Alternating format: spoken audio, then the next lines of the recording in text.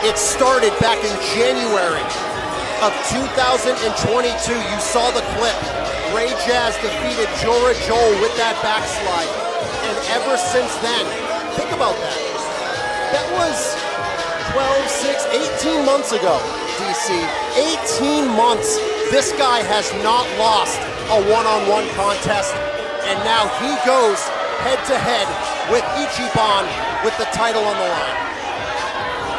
Keep in mind, Paul, you want to go to the start of this year, a match that was just uploaded for free at youtube.com/Beyond Wrestling. Ray Jazz was victorious over Ichiban.